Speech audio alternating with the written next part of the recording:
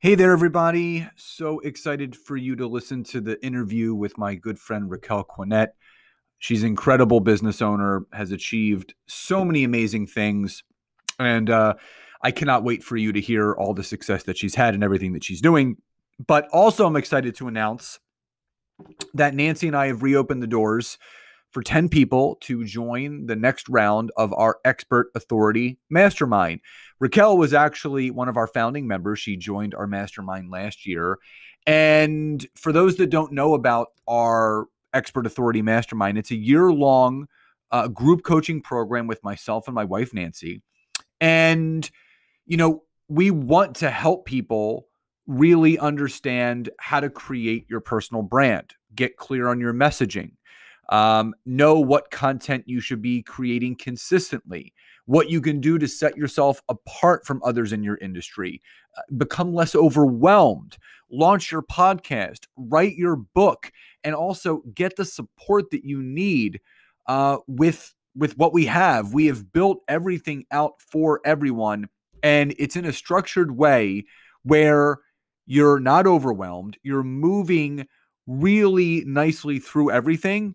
So the fact is that you need the right personal branding strategy that's simple and effective. You need tools and guidance from those that actually have done what you're looking to achieve, which is myself and Nancy. We teach what we do. You need a 360-degree support and accountability system, which we've built all of that into this. And what makes this program different than others is we skip all the fluffy stuff. We get right down to action steps so you can achieve success in a very short amount of time.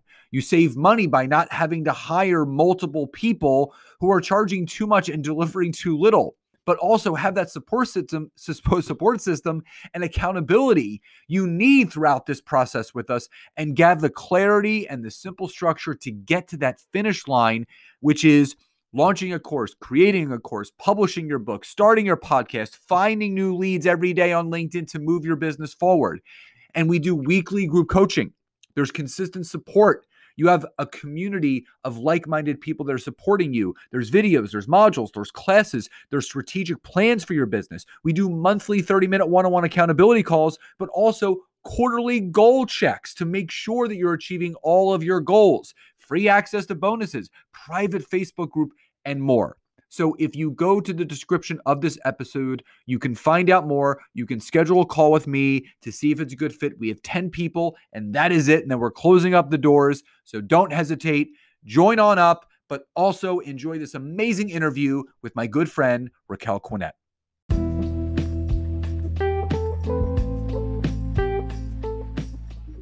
Networking and marketing made simple is for you, the business owner who has a product, a service, or a message that you believe in. My name is Scott Aaron, and each week we'll take a behind-the-scenes look into the real-world marketing and networking tactics and strategies for getting what you have in front of you to a lot more people. Thanks for spending time with me, and now let's get started.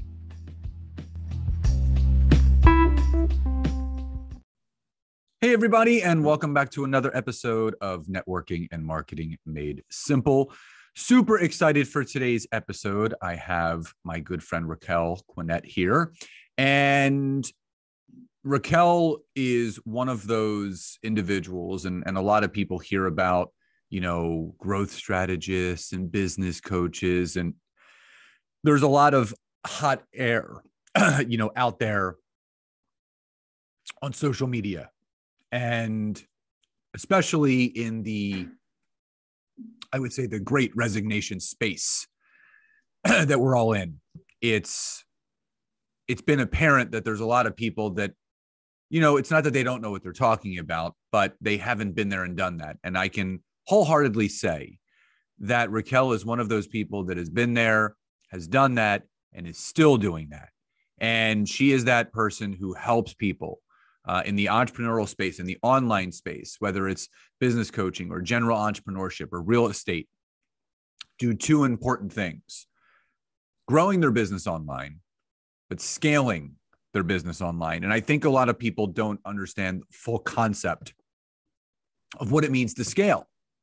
You can be pulled in multiple directions, and if you're pulled in the wrong direction, you can't grow your business the way that you want. So with all of that being said, Raquel, welcome to today's episode. Well, thank you so much, Scott, for having me on the show. I'm honored.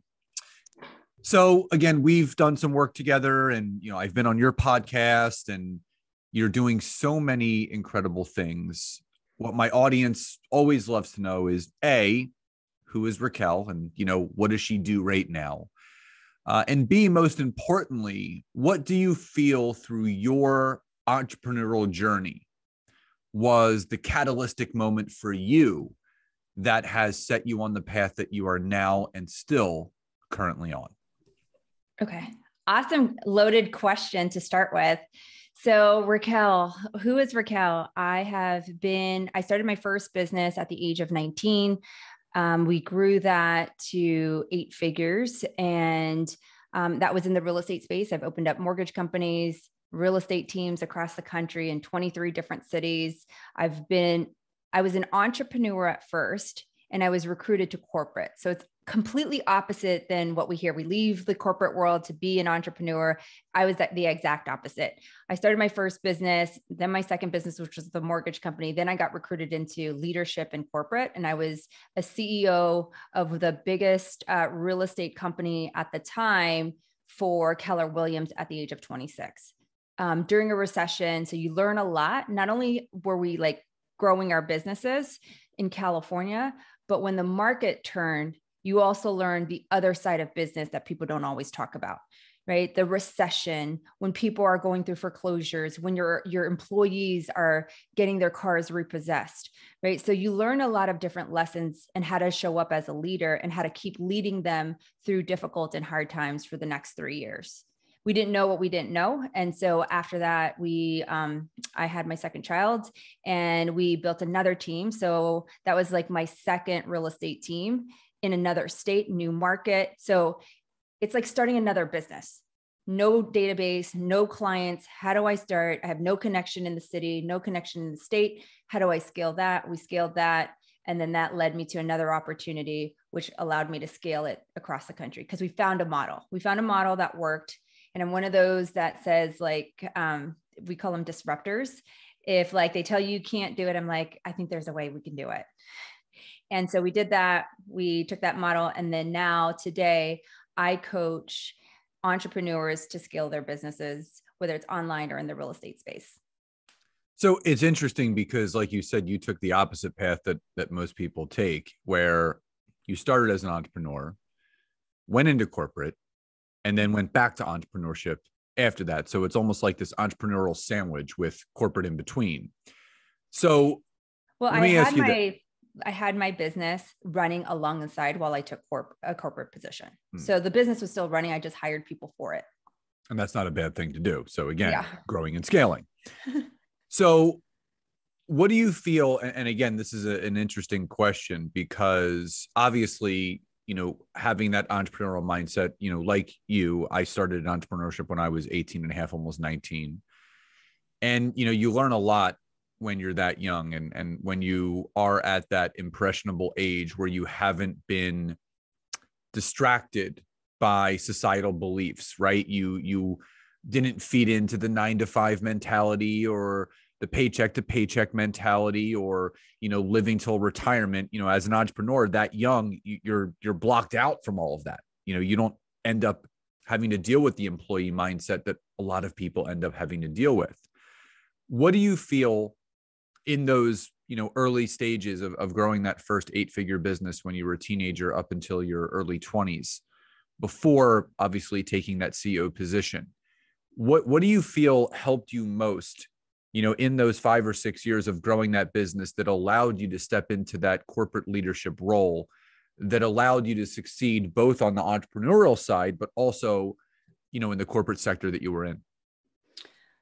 First, I think it was the mindset at being so young of not having any fear. I look back and go, I signed these leases with guarantees. I had a payroll. I had operating expenses. And I believe at the time before I took that corporate role, it was $40,000, right? So, and that was people's salaries back then.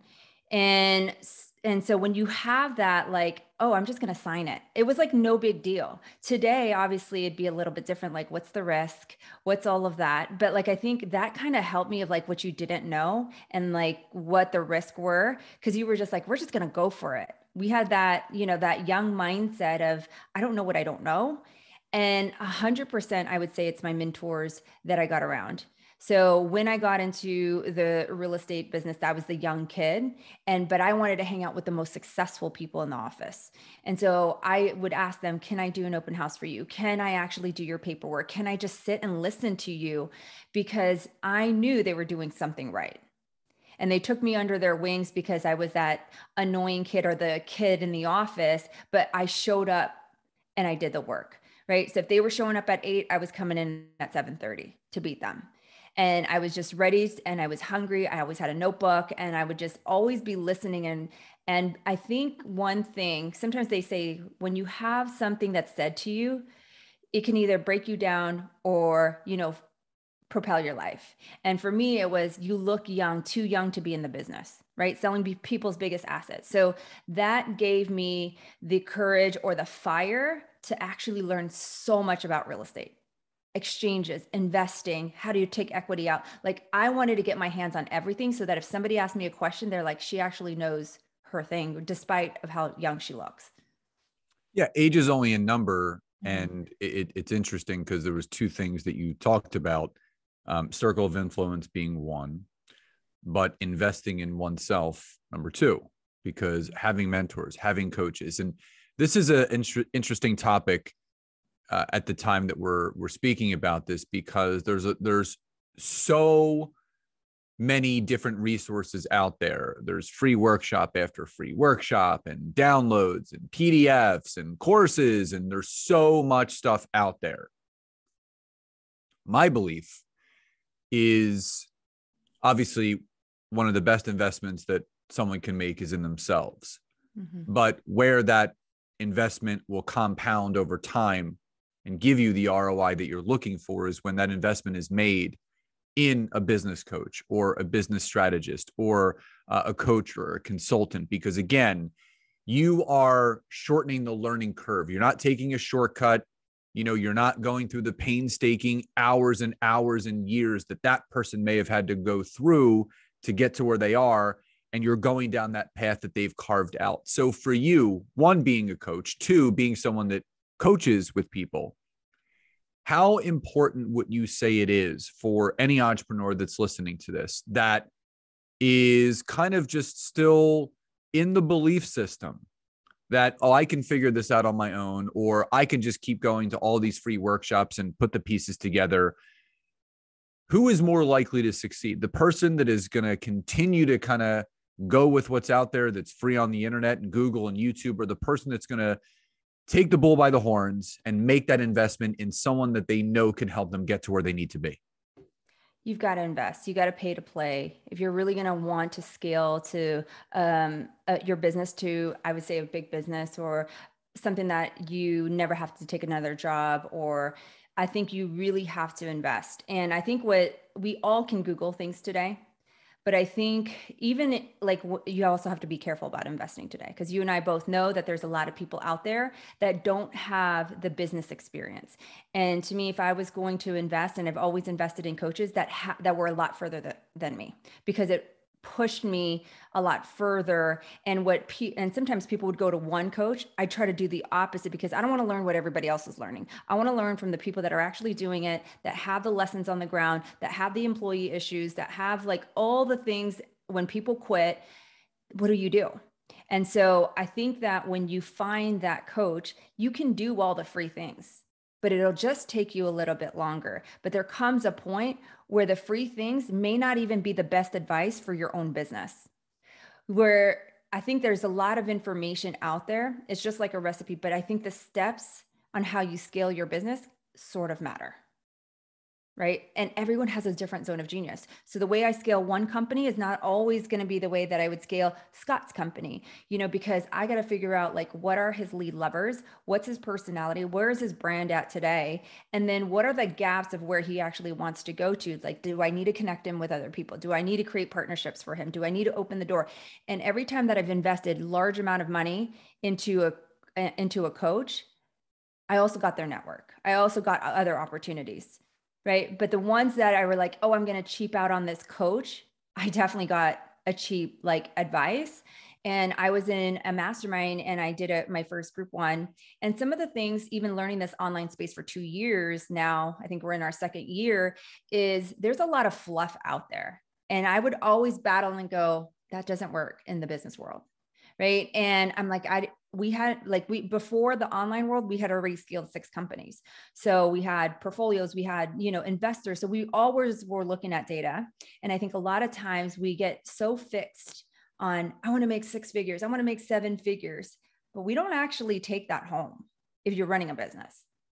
Right. So like looking at data becomes a better decision than thinking, I think I should do this next. And I think I'm going to Google this because I went to a master class. I think this is what I should do. I think I should start a podcast. And really it's like, is that the next right step for you?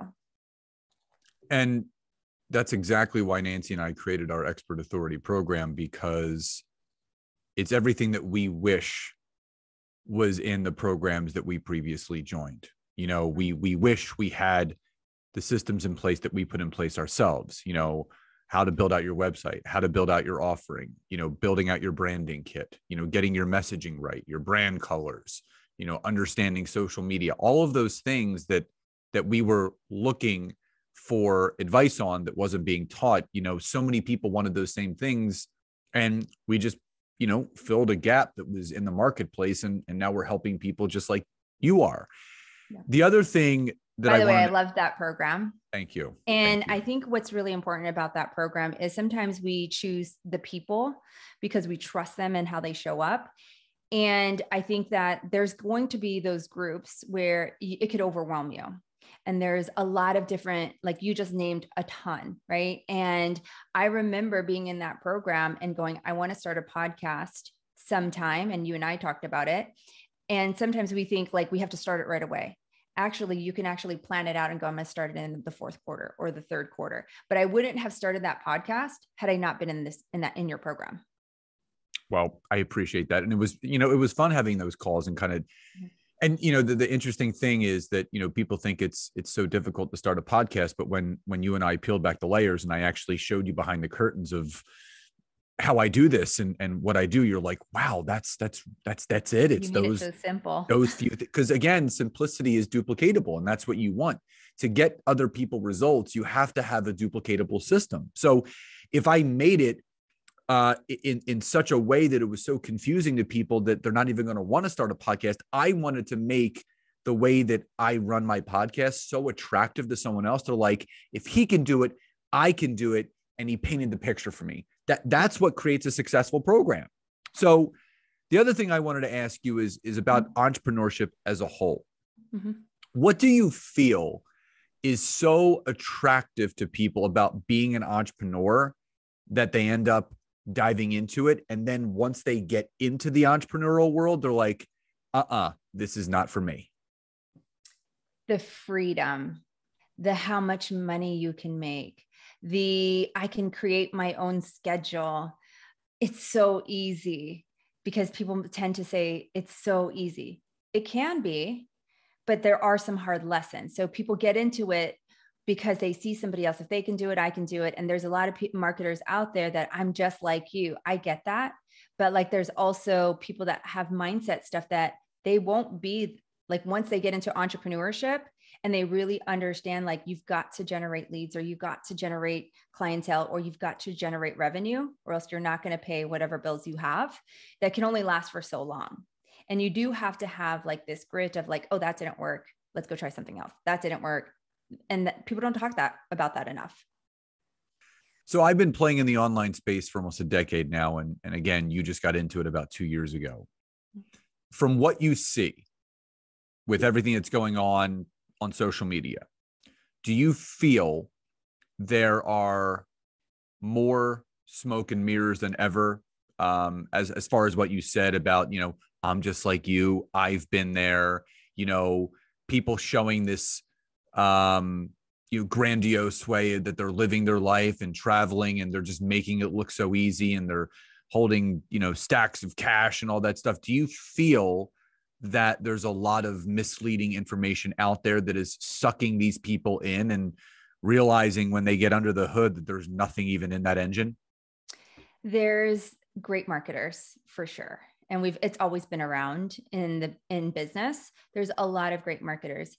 Social media, I think, is just a platform that makes it a lot easier. And that's why I say you've got to vet the people that you work with, because you can rent cars today and shoot a video. You can rent cars today and take a shot and a picture. You can rent a mansion for a week. Yep. You can rent jets. You can Airbnb. I mean, people do it all the time. So it's, what do you want to learn? Who do you want to learn from? And how much experience do they have behind that business or behind that thing that you can learn from? See, the thing is, like, the reason why we're able to scale so many different companies is because we're in it every day. We see the market changing. Even in the online space, we see the followers, the algorithms changing constantly, and you're having to pivot. And so when you have somebody and you're actually doing it yourself, you can help guide people by just not theory, but actual practical things that you're doing to help people truly build the business. And everyone wants to build their business a different way. So it's a model, is what I say. And that works for some people. That doesn't always work for everybody. It's figure out what you want to build, the lifestyle you want, and find the people that are going to get you. It's never about the how, it's about the who that's going to get you there. In kind of playing off of the whole scaling methodology, which a lot of people are wanting to do, to keep things very just foundational, what would you say is the most important aspect or initial step one needs to take in order to start the process of scaling a business that they love? One is they actually have to have a business that they have. I mean, like, some of them say, I want to scale, and they don't have a business. They don't have an offer. They don't have like consistent revenue. And you don't have to have consistent revenue, because there's a growth phase to it, but we go by 5 C's on when we take a look at scaling somebody's business. One, do we have clarity of where we actually want to scale to? It's just like running a race. If you're going to run a 26.2 mile, that's a marathon. You know exactly how many miles you're running to get there. So it's like, where do you actually want to go, so that the coach can actually provide a roadmap or a process for your business? 2 is, do we have the capacity? So a lot of times people come and they're super overwhelmed. Well, if I give you more strategies and I give you more ideas, you're never going to do them because you don't have the time. You're in chaos and you're operating in chaos. So where do we need to remove so that you have capacity to implement the strategies to get you to the next level? Then it's about, what's your core foundation of your business right now? Like, what's working? Because sometimes people tend to pivot and like they just didn't give it enough time, the model enough time, whatever it is. And so what's your core foundation that you have built your business on? Is it podcasting? Is it community? There's a way that people get attracted to you and you've created some revenue. What is it? And then next is, we create machines, right? So like, we double down on what works, and we start introducing some things for them to test out. And then last is, we collaborate on, what's working, what's not, because it's constant. It's like like I say, it's like a sports game, right? Everyone comes to the Super Bowl with their plans, both coaches, but they're constantly pivoting. The best coaches out there have the best game management till the fourth quarter, that last second. Yeah. Why do you think NBA coaches call timeouts and draw plays? Because they've seen maybe a hole or gap in the other team's defense, and they're like, all right, let's try this play right now. And how many times on that inbounds play, they, score a basket or hit a big three. Exactly. Yep. They take advantage of something that they see. So, and I come from the sports world, so I totally get it. Yeah. And me too. And that's the thing. Entrepreneurship, just like life, isn't a straight line. You're going to have to kind of pivot and deal with some potholes and U-turns and road closures along the way, where you're going to have to kind of figure it out along the journey. And I love that visual that you just gave the audience. So before we wind down and get to my final question, if someone that has listened to this podcast is wanting to know more about Raquel and program systems, coaching she has in place to help those people scale to, multiple 6, 7, 8 figures in their business, what's the best way for people to get in touch with you? Instagram. It's Raquel Q. That's where we spend most of our time. We put out whatever events or masterminds we're hosting at the time. And so if you guys want to connect, I'd love to connect. And I love DMs and hearing about everybody's business, whether we work together today or in the future. I just love seeing where people are at. Awesome. And if there's anyone that I could recommend to help one get their business scaled to the level that you want, whether it's in real estate or not, Raquel is the person that you're going to want to talk to. So I could not recommend her anymore. And the way to connect with her obviously will be in the description of this episode. So you're not going to have to go too far. Raquel, final question before we sign off today. What does success truly mean to you? Success means impacting people and having the best relationships in your life. I love that. And, I've asked that question hundreds of times on this podcast, and not one person has said it's about the money. It's all about the things that come from the money that we make, what we do with it, the impact that we have, the relationships that we build, the connections that we forge, and the freedom that we create, whether it's time freedom or monetary freedom or lifestyle freedom, whatever it is. And I love everything that you said. So Raquel, first, thank you so much for coming on to the show today and sharing your wisdom and your knowledge and your story with my audience. And number 2, just so grateful for you and your friendship. And I love seeing the growth that you've had in the last 2 years. And it just goes to show anyone that's listening to this, Raquel had to pivot and figure out what she needs to do to grow her business when everything kind of was flipped upside down with this pandemic. And you know what? She's come out better since pivoting and getting into the online space, but it wasn't without trial and tribulations and things that had to be worked out, and investing the right way. We were in multiple programs and we were not afraid to invest during those times. Awesome. Well, Raquel, thank you so much for being here. Truly grateful for you. And this was a phenomenal episode. And I cannot wait to hear the feedback from people. Thank you so much. And don't forget to play bigger. Absolutely. Always. So everyone, again, the information to connect with Raquel will be in the description of this episode. So everyone, I hope you enjoyed it. Please enjoy the rest of your days, and I'll talk to you next time. Bye, everyone.